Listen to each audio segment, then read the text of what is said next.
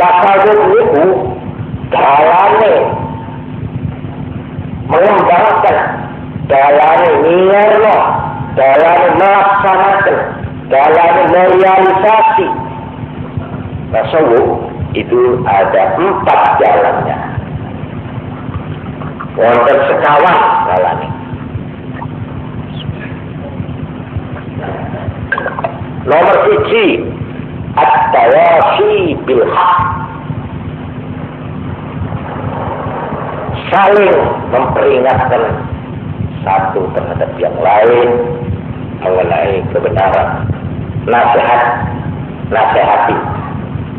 Iling-ilingno. Nomor 2, beat atau ijazah. Ya, yang membeat nih, kena baca kapan waktu-waktu nih. Tak ada yang terusuk ya, mana ijazah. Jadi ada nih. Beat. Ini yang kedua.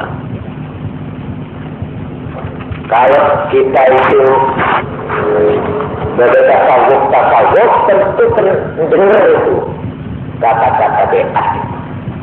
Pas nomor 3, as-sahbah. Persaudaraan antara ikhwan. Pas nomor 4, zikir. Nah, zikir atau wirid. Ini jalur-jalur atau jalan-jalan untuk mengembangkan tasawuf. Nah, ini kalau tadi terang. Apakah 4 ini juga berasal dari Islam atau pulaan dari luar? Apa nyangkok dari paham-paham aliran-aliran mistik, aliran-aliran kerohanian dari luar? Nah, ini sing kula kepingin ngiyakinaken teng kula penjenengan sedaya bahwa 4 jalan ini semuanya adalah bersumber dari ajaran Islam sendiri. Nomor 1, monggo kula terangaken.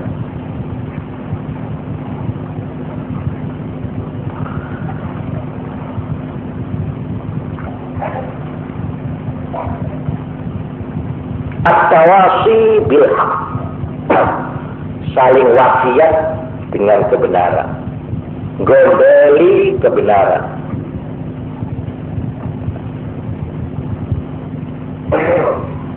Nah, ini pedoman ini Al-Quran ini kok wal asri innal insana lafi khusr illa alladhina amanu wa 'amilus solihati wa tawasaw bil haqqi wa tawasaw bis sabr. Ini pun bermaklum ya, jelas.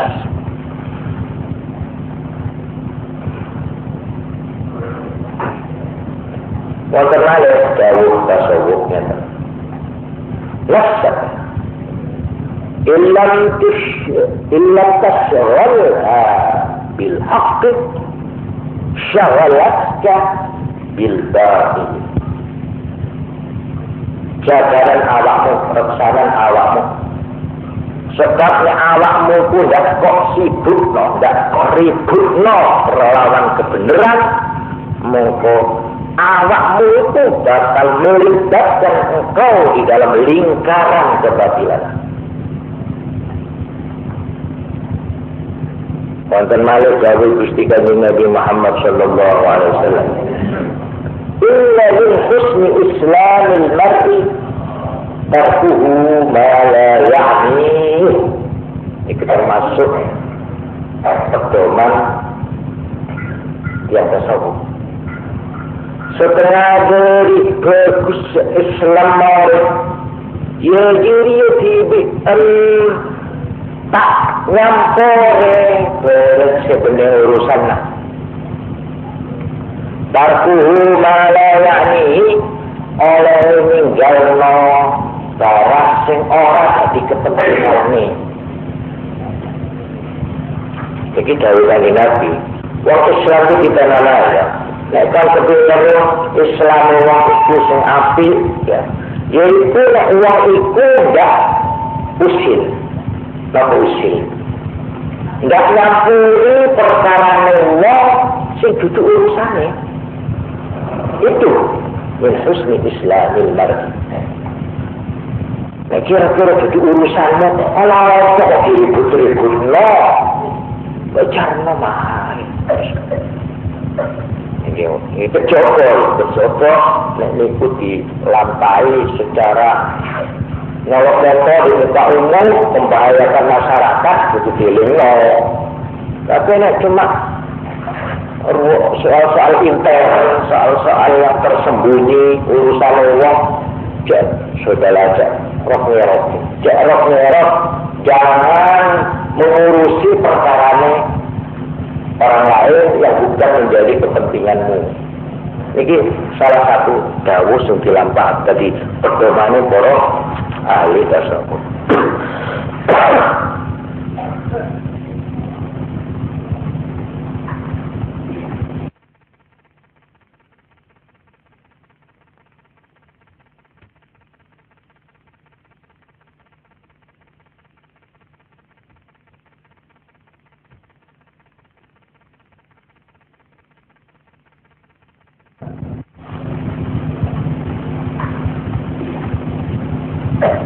Jadi pokok prinsip nomor 1 caranya mempraktekkan tasawuf yaitu ini ngerasa awak jangan usil jangan intervensi jangan terlalu mau urusi dia sing duduk wewenangnya duduk urusannya. Ya kalau saya rentua terus beranak bola, juga semestinya mungkin jangan kini jadi tanggungan bola. Tapi orang lain benar-benar pas orang yang ada urusan apa, sampai tahu orang itu buat. Mungkin tak ada yang tolong taruhan mungkin. Tapi untuk apa menggigil? Apa? Benar itu ini loh. Lalu itu, iya, kecot, iya, ini.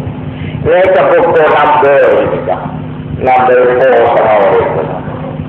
Kita akan kalau bila tak sehat, orang kusir kira. Aku tak malam-malam tapi orang apa mau kita pilih dari ujung ya. Apa itu kita pilih ujung sampean, maka sampean kebenaran waktu benar. Menjadi benar, guru benar, cara apa? Jadi nomor 1 aja jaga TV. Nomor 2 mana dimaksud berkaitan seperti jadi wewenang. Ini tak diberi peringatan secara bagus. Tawasau bil haqqi wa tawasau bis sabr. Nomor 2 ya, ada. Mereka perlu muka kasar mereka. Sebab mereka surah Al-Fatah. Berarti ya, sudah tak salaman sekarang, ijazah, atau berdoa, salaman. Itu lawan putaran waktu juga. Untuk kuliah itu pun tahu kita tahu. Kenapa sih pulang ke mau gitu, pilih itu tegak hidup. Bismillahirrahmanirrahim. Aja juga, salaman. Salam baca pada setelah tahapan belajar. Nah ini kalau terang lagi bila ini kalau belajar masalah lagi zaman kanjeng Nabi Muhammad sallallahu alaihi wasallam dari waktu dari Nabi Muhammad sallallahu alaihi wasallam ini ada keinginan kulo pasang kerja. Alhamdulillah. Kok tahu saya enggak sedih ya. Kenapa?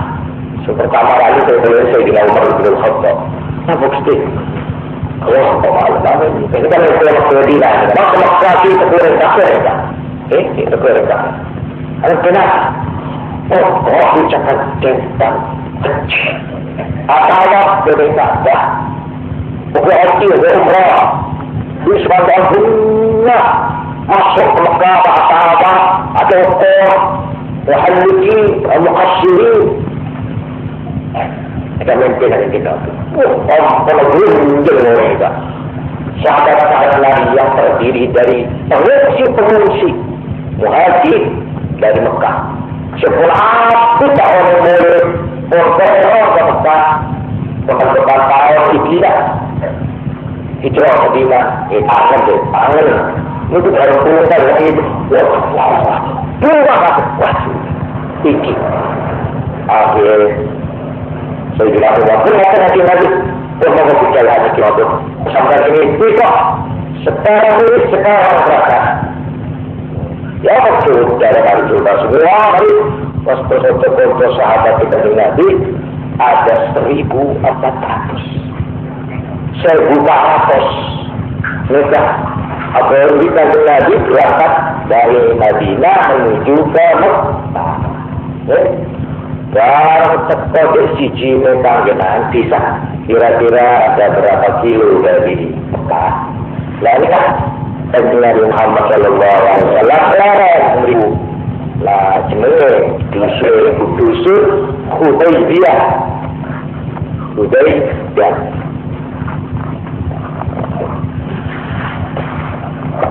Langsung itu Kanjeng Nabi langsung kirim utusan sahabat jenenge Khiras ibn Umayyah al-Khuzai. Khiras kita. Dan seorang saya ada kata, saya tunggu di sini. Untuk sahabat yang saya ketakus katanya. Ayo bang kita loh. Malah kan kita itu, gawak nonton utane. Utane itu malah andi juru, andi Nabi paling senang. Melalui organ itu paling juru. Begitu nama juru saya. Sikapun, baru boleh saya dengan apa? Namanya mana? Punya, kalau isi itu baru ini kan otak itu juga sikapun, itu cekakan itu. Nah, kalau bagus terang seperti itu baru ini terus itu umumnya lepas itu.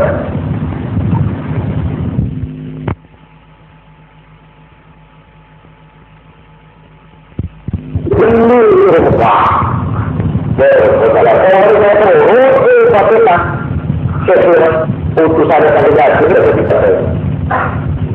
Terus kita juga ada sikap dia, orang tidak boleh sembuh, pelaku saja, menggolkan kita. Apa yang mungkin? Karena maksudnya itu disuruh kasih tahu, Mekah. Saya Nabi Muhammad bersama sahabat-sahabat ini mulai mau ibadah, mau nampak pengetahuan, salah tidak mau perang, tidak ada masalah apa saya. Itu Abu itu ada yang selamat, tak sampai. Kalau kita oleh orang, pasti bilang Umar bingung. Saya kata dari sengari dan kemarin sudah mau saya bilang wajib gempal tinggi suara dalam kuliah ya Allah.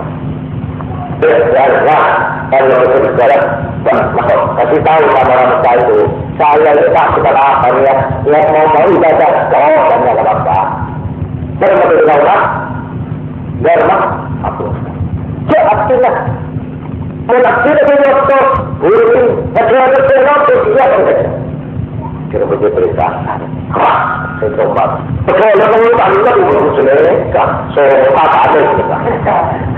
Kalau apa kita, kontak ini di jalan berdusta, perkara dan cocok. Cocok. Mau apa hari?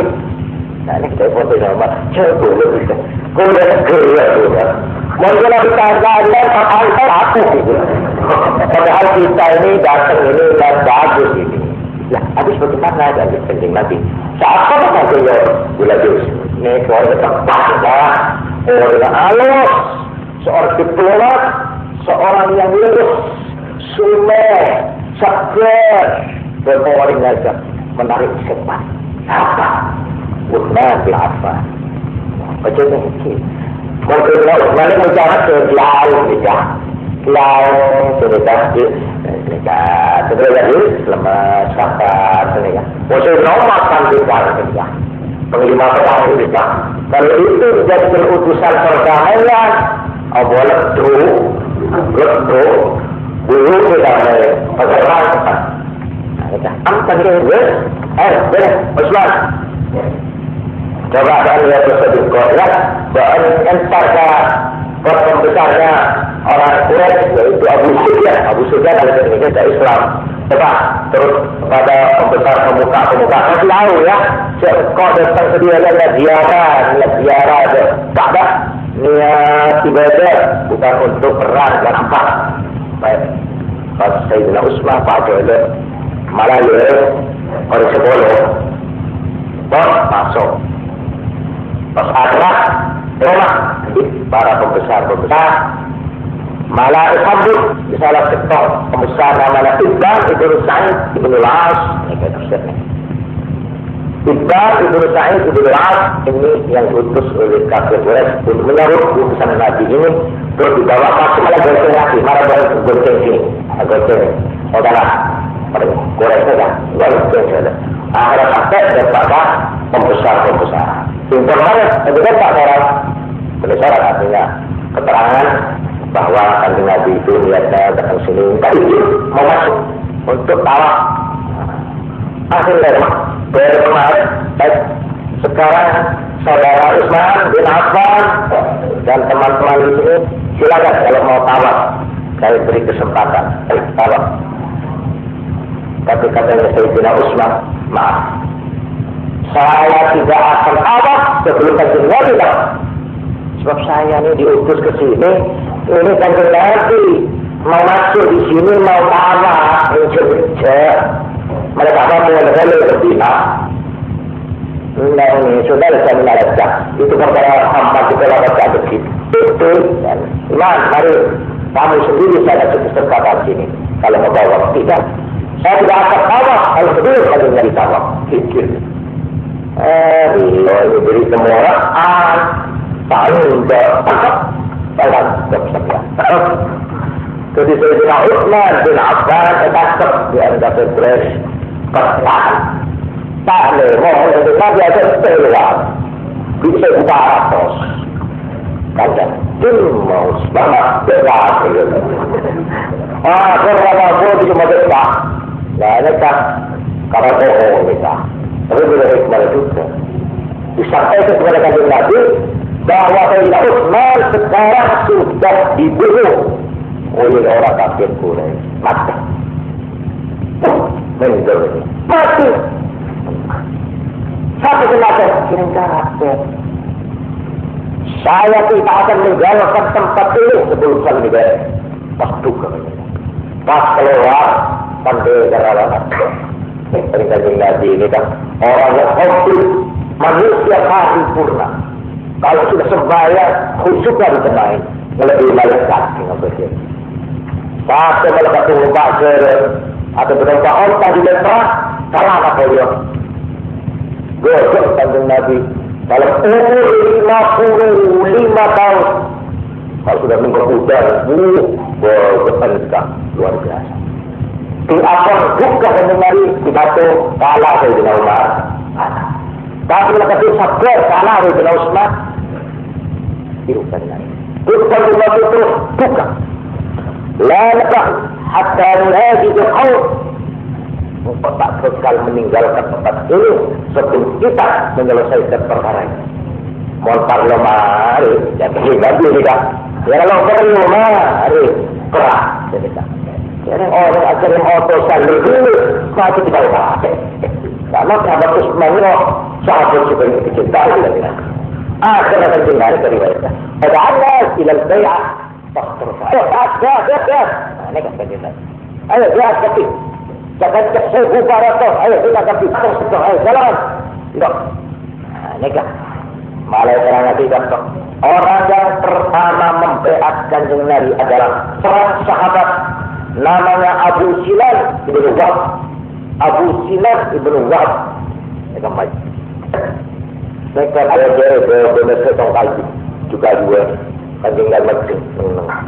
Ayo, silakan kita. Salaman kita. Ayo, berjaya. Apabila agama Allah, janji. Apabila kebenaran dan keadilan. Ayo. Nah, mereka riwayat hadis-hadis kedua. Beat itu ada dua. Ada yang mengatakan beat untuk mati. Kami akan membela agama sampai mati, sampai darah penghabisan, sampai nyawa terakhir. Masalah ya. Nah, ini kebeat. Masalah. Tapi boleh saya nerangkan hadis. Beat itu bukan beat mati, tapi beat tidak akan lari. Tidak lari ketika mati, tidak akan lari. Baik. Setung salam Nabi di bawah pohon. Nah, ini kemarin pas kemarin beat dan Nabi tidak bisa nanti Allah ada. La yadkhulun nar ahadun mimman bay'a tahta asy-syajarah. Orang bakal mlebu neraka saat dijene wong sing ora beat kene.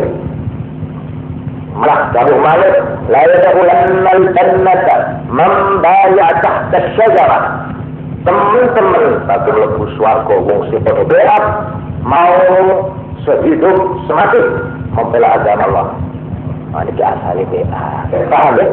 Ini asal usul beat. Ini kebakabir paktomoran ayat Quran ayat surat Al-Fatah. Laqad radiyallahu 'anil mu'minina idh yubayyi'unaka tahta asy-syajarah.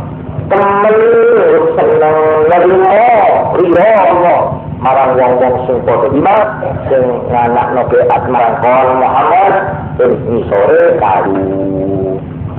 Karena oleh ridho rodia ya ridho ridwan. Beat ini di dalam sejarah disebut bai'atul ridwan, beat untuk yang diridhoi oleh Allah. Akhirnya terus kabeh podo salaman dengan Nabi. Itu asal usulnya kata-kata beat. Teguh akhirnya. Kemudian akhirnya tak boleh beat.